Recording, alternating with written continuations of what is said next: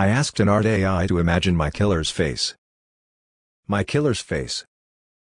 As soon as I typed the words into the prompt, I knew I shouldn't have. After all, there's already something eerie about art-generating AIs. Those intricately detailed landscapes that always seem to have something desolate and apocalyptic about them. Those uncanny images that feel like photos of real people, but aren't. The disturbing little details that make you wonder, is this what a computer thinks of us? The clock on my screen read 12:01 a.m. The image my words had generated was still processing, but I'd already noticed something strange about it.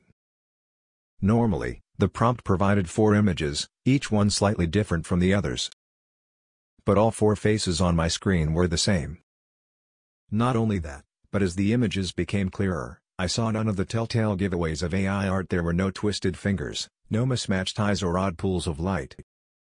Just the photorealistic face of the same man, repeated 4 times. He looked to be in his 30s, with brown undercut hair that stuck to his pasty white forehead. His mouth was twisted into a sneer, like he was about to laugh at a nasty joke. In every image, he wore the same stained white t-shirt and bomber jacket, leaned on the same formica table in the same dirty kitchen, and held the same perfectly rendered can of light beer. His beady hazel eyes seemed to be looking right at me. I felt a sudden impulse to delete the image, block the AI, and throw my laptop out the window. It was almost 12:30. How long had I been staring at that ominous, eerily realistic face? I ran another image as a test my future lover.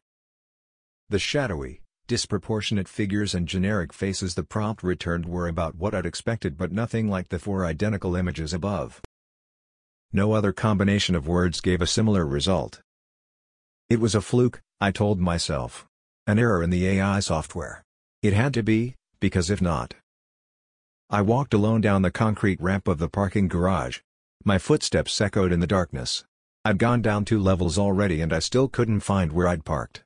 I saw the glow of an emergency exit and suddenly wanted to take it. There was something about the endless rows of silent cars that I didn't like at all, something ominous and predatory about their sleek metal shapes. I turned around a concrete column and he was there. The bomber jacket. The greasy brown hair. That cruel smirk. I didn't even have time to gasp before the hunting knife flashed in his hand, plunging into my chest again and again. I jolted awake in a puddle of sweat. I staggered to the bathroom and poured cold water down my throat. How could a single image affect me so much? On impulse, I flipped open my laptop to take another look. That eerily detailed was gone, replaced by an error message. No matter what I tried, I couldn't recover it. I bent over the glowing blue screen and typed. What is my killer doing now? The result was just 4 blurry, blue-black squares. At first I was disappointed, but when I leaned in closer, a shape began to take form in the gloomy darkness. A mattress on a trailer floor, a sleeping figure spread out on top of it. A figure that I recognized. This image lasted longer than the first, but soon it too blurred and was replaced by an error message. When I contacted the Art AI's customer support team, they were as confused as I was. They had no record of the prompts or images I described ever being created. I waited impatiently for the morning to try again. My killer is seen from above, I typed. All 4 images were of a brown-haired man frying eggs in a tiny kitchen. He was looking upward in irritation, looking at me. I slammed the screen of my laptop shut. I was late for work. Throughout the day, I kept wondering about the brown-haired man. My killer. The thought sent a shiver up my spine. Whenever I could, I slipped away to send new prompts to the Art AI. My killer's home as seen from the street, my killer's driver's license, my killer's current location, but each time I returned more disappointed than the last. I only received distorted, generic images. The man with the brown hair was gone. There was a trick, a pattern I needed to follow, but it took me hours and hundreds of images to figure it out. I couldn't find the brown-haired man unless I asked the Art AI for him specifically. Searching for information about him got me nowhere. Still, I managed to learn a few details about Ronnie over the course of the day. Or at least Ronnie was the name on his mechanic jumpsuit when I asked for full-body image of my killer now. The prompt "my killer is seen from a distance" also gave me some insight into his car and house. The images were never detailed enough to provide a plate number or address, but I did get a lot of views of a service station along a busy road, a tan car interior filled with fast food wrappers, and a trailer with a redwood deck. In every image, Ronnie was staring angrily at the point from which the image had been generated. "Gotcha," his hostile eyes seemed to say. "I know you're watching." I wish I could say that fear for my own life was the only reason I continued to spy on Ronnie. The truth was that being able to peer into Ronnie's life at any time had given me a level of access to another person's inner world that I'd never experienced before. I wasn't exactly popular at work, and even back in high school, I was never the friend who people poured their hearts out to. But there were no secrets between Ronnie and I. I knew what Ronnie looked at on his phone as he sat on the toilet in the morning. I knew his girlfriend Katie's favorite sexual position and preferred brand of nail polish. I knew about their arguments over not being able to conceive a child, about how Ronnie would sit and stare at the refrigerator for several minutes after he called his aging parents, about how he cut corners at work in hopes of a raise. All of the nasty, shameful little details that people hide from one another were laid bare by our connection, and I couldn't find the strength to look away. Even when my spying started to have consequences for Ronnie. I don't think Ronnie knew exactly what was going on, but it was clear that it was affecting him. He started spending more and more time alone in the dark. He looked worn and haggard, as though my late-night observations had somehow jolted him out of sleep. He was starting to look like a killer. I wasn't exactly doing well myself. If I didn't check on Ronnie several times each hour, I'd break out in a cold sweat, sure that I'd missed the vital moment. As the image processed, I'd bite my lip, sure that when the blurry background cleared I'd see Ronnie walking up my driveway or into my workplace with that glinting hunting knife in hand. Ready to keep our appointment with fate.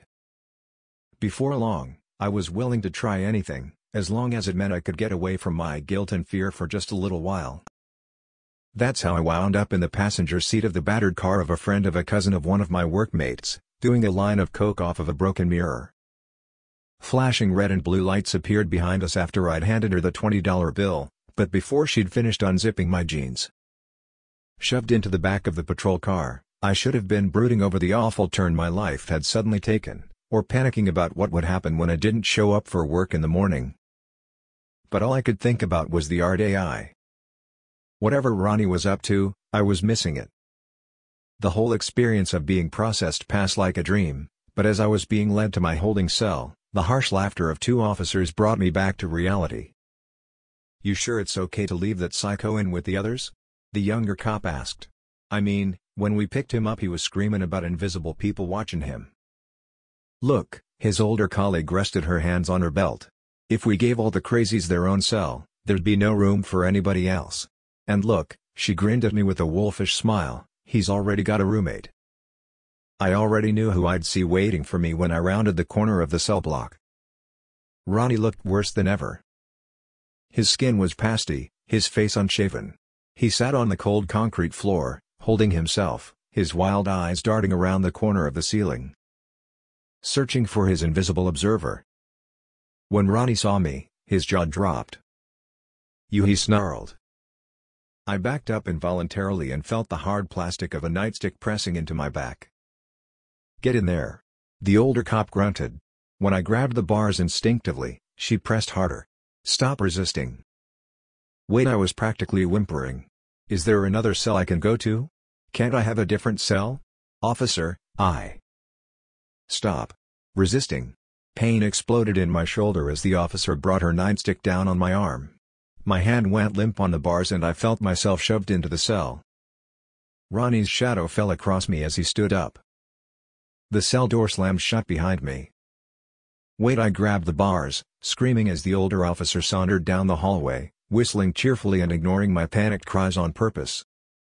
Ronnie's bony fingers grabbed my shoulders from behind and spun me around. Our faces were just inches apart. "Why are you following me?" Ronnie slammed me against the bars again and again. "Who are you? What do you want?" With Ronnie's forearm pressing my throat shut, I couldn't answer him. I couldn't even get enough air to breathe. Black spots flashed in front of my vision. "Jesus," I heard a voice say from what felt like very far away. "He's killing him." Suddenly hands were pulling us apart, dragging me backwards across the cold, slick floor. Grunts and dull thuds from inside the cell told me that Ronnie was being beaten into submission. "Leave me alone" was the last thing I heard him scream before I was led away. After I was released on bail, I did my best to do as Ronnie asked. After all, I'd been at least partially responsible for his incarceration. If I was him, I realized, I'd want to murder me, too. The black mirror of my laptop screen seemed to call to me. "Just one peek," it seemed to say. "What's the harm? He probably won't even notice." Guiltily, I opened the art AI and typed the prompt "My killer is seen from a hidden place." As the image processed, I realized I was seeing the room through the grate of a ceiling vent. A padded room.